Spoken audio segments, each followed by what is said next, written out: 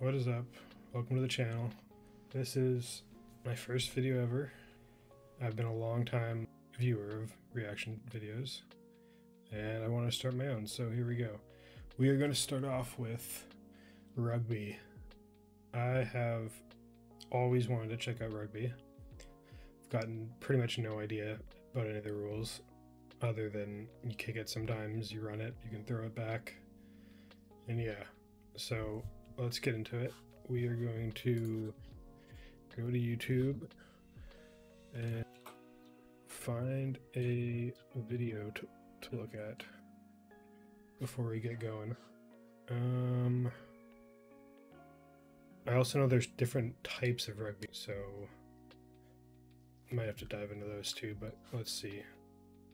This one looks good. Full screen it. Okay. Let's see how this goes.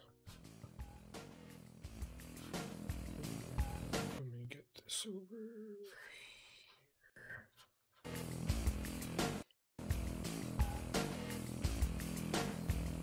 Okay. Rugby is one of England's most popular sports and is played by people of all ages, shapes and sizes, male and female. This animation teaches you about the main laws of rugby, so you can have more fun watching or playing this great game. You play rugby in a jersey, shorts and boots with studs, and you wear a mouth guard to protect your teeth. The ball is an oval shape and looks a bit like an egg. Because rugby originated in England, there are a lot of English expressions. So far. There are two versions of rugby. Rugby Union and Rugby League. This film is about Rugby Union, the most popular version of rugby around the world. The rugby pitch is about the same size as a football pitch. On the pitch, there are a number of lines. We start from the halfway line. Oh, they mentioned football. I will say I'm a very casual viewer of football. I also don't know the rules very well, so I might check that out a bit too, but yeah. From this line, the game is started or restarted after a score. Next is the 10-meter line. After the kickoff, the ball must cross this line. Then there is the 22-meter line. Next is the try line. Behind this line, you can score a try by touching the ball down. On the try line are the rugby posts, 2 vertical posts and a crossbar.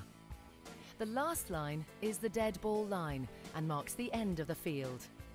On the sides, you find the 5 meters line and the 15 meters line. During a line out, the players must stay between these lines. A game is 2 halves of 40 minutes and has a half-time break of about 10 minutes. A rugby team has 15 players. 8 of them are called the forwards. These guys form the scrum and line out and do the more heavy work. Next you have 7 players called the backs, and they do most of the fast running. Backs. The scrum half connects the forwards and the backs. The last man is the full back. You play rugby with your hands and feet. Most of the time you carry the ball in your hands. But rugby is a team sport, so you pass the ball to your teammates. When you pass, you are only allowed to pass backwards. You do this mainly by an underhand throw across the body. But if you wish to, you can pass overhand too. You may pass as much as you want. If you decide to kick the ball, you may do so, usually to gain territory. Yeah, so the kicking, I've seen that in like great sport moments videos where you can like, people they'll just kick it in the middle of play. I guess, and maybe if they're in trouble, you could get forward.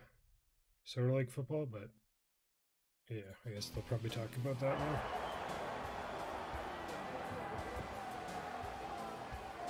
So sick. In football, when they do that, it's like crazy, but these guys do it every minute. There are several ways to score points. The most important way is to score a try. This is the main thing I've been You score a try when you place the ball on the ground, on or behind the try line of your opposition. Okay, so that's like the result is 5 points. 5 points. Because you scored a try, your team may also attempt to kick the ball from the ground, but it must carry between the posts and above the crossbar. This is called a conversion and awards your team an extra 2 points. So together, you score 7 points. Should the referee award you a penalty kick, your team can choose to restart the game, kick for a line out, or kick the ball between the posts. If you kick between the posts and score, you get 3 points. You can also get points at any time during the game by scoring a drop goal, when you intentionally drop the ball in front of you and kick it immediately after it hits the ground. As with a conversion and penalty, it must travel between the posts. Okay, so a penalty kick is like if someone commits an infraction on you, you can kick it?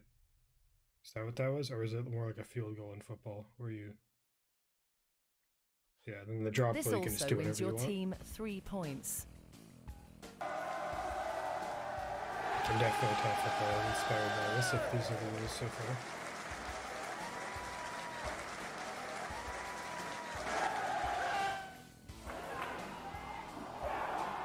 Okay. Penalty kick definitely looks like it's from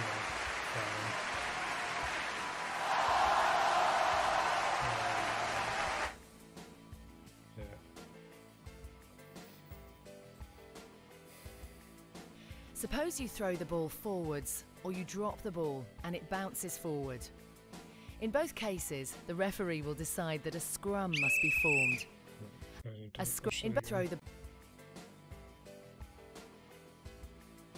Suppose you throw the ball forwards, or you drop the ball and it bounces forward. Okay. In both cases. So if you throw the ball forward or drop it and it goes forward, that's a foul, and they do like the referee will decide that a scrum must be formed. A scrum is a restart after a foul where the ball travels forward from the hand. Sorry, how is a penalty? I'm still confused about a penalty kick. So someone explain the penalty kicks, or I'll look it up after maybe.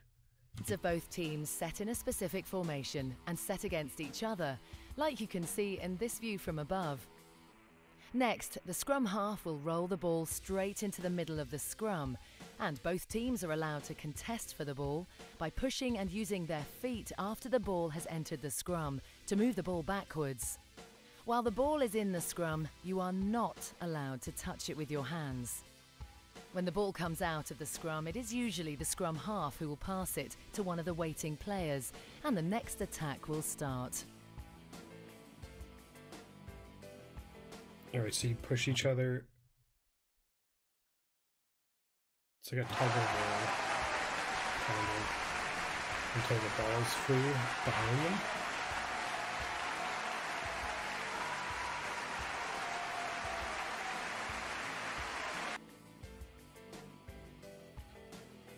If the ball leaves the field of play because it's kicked out, or because a player with the ball is tackled and falls across the touchline, or the foot of a player who is holding the ball touches the touchline, the game will be restarted with a line-out. To form a line-out, the forwards of both teams will stand in separate lines between the 5 and 15-metre lines. Next, the ball will be thrown straight in between the two lines by the team in possession. The player who can jump the highest, and he may be lifted by his teammates, may catch the ball or tap it to his scrum half.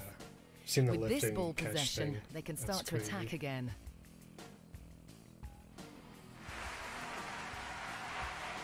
Okay, so it's like a free throw, and then they... Yeah, that's so cool. The unique thing about rugby is that you can stop players by tackling, but can only tackle a player who is in possession of the ball. Okay, You're only allowed to use your hands, arms and body. Yeah, that's you can grab the man. I'm a huge hockey fan, and yeah, interference and hitting guys without the puck in hockey is like super dangerous. I know in football you can block guys without the ball, and that's always been like crazy to me because that's just the most dangerous type of hit, and the guy's not ready for it at all. So with the ball everywhere except his neck and head. You are not allowed to kick him or tackle him while he's in the air. If you do, the referee will send you off the field immediately by issuing a yellow or red card. The most common way to tackle is using the shoulder and arms, targeting an opposition player below the waist so he falls to the ground. Yeah, without the padding, it's like... I guess it sort of prevents injuries not having padding, because the hitter still has to... Like, it hurts the hitter as well when they tackle. During the game, you will often see two situations, a ruck and maul. But what are these? Suppose a player carrying the ball makes contact with a player who wants to tackle him. But instead of falling on the ground, they keep standing up. Immediately, teammates of both teams will join this formation to compete for the ball, which will be somewhere in the middle. This formation is called a maul. It's like a live The man with the ball will try to turn his back to his opponents and make the ball available for his teammates. If a maul takes too long, the referee will award a scrum in favour of the team moving forward. Okay.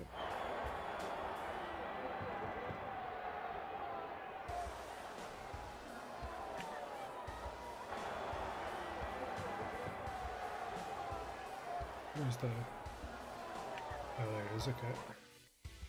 A ruck is formed after the man with the ball is tackled and the players fall on the ground. During this situation, two very important rules come into play. The man who made the tackle must let go of the tackled player, and the man who is tackled must release the ball immediately. Players of both teams will bind as a unit with each other over the ball group and compete to win the ball with their feet and pushing back the opposing players. Okay, so fall down. I'm gonna keep going, yeah. Okay. There are several ways to be offside. I had no idea there was One of the most offsides in common rugby. ways is during a maul, when players are competing to get possession of the ball or to stop them all being driven towards the try line. The offside line starts at the heel of the foot of the last person in the maul and runs across the field from touchline to touchline. No one can enter the maul unless they do so from behind that player's foot. Though rugby is a physical and sometimes tough sport, a rugby player always respects his opponent and the referee. Whatever the referee decides, you will never contest their decision or risk being penalised. After every game, you pay your respects to your opponents and the referee by applauding them when they leave the field. Respect and sportsmanship are two of the most important values of rugby union.